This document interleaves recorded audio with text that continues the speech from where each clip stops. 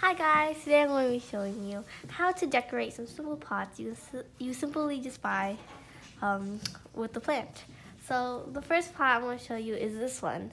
So it's simply just the same pot that we bought with the plant, and all you want to do is spray paint it white, and then you can wrap it around this nice like Judy style or firehouse style rope that you can simply find at the dollar store. When you're done with this base, if you don't like the style, we have another one. It's basically the same thing, but you just wrap the whole thing around. And this is used with the same base that came with the plant. And then for this one, you can simply either change the plant's cup or just leave it in, and you can cover it with wood chips, which really makes it look nice. Up here, this is one of my favorites. So you basically just use tree bark, and then you just wrap it around some Judy string and then hot glue it on to secure it, and it looks really nice. Last one is this one. You simply keep the same cup or change it, and then you want to like hot glue some sticks on, which you simply find or buy, and then cover it with some rocks or some decorations, and it makes it look really nice. And those are some ideas, quick and simple ideas of how to decorate your vase. Thank you, bye.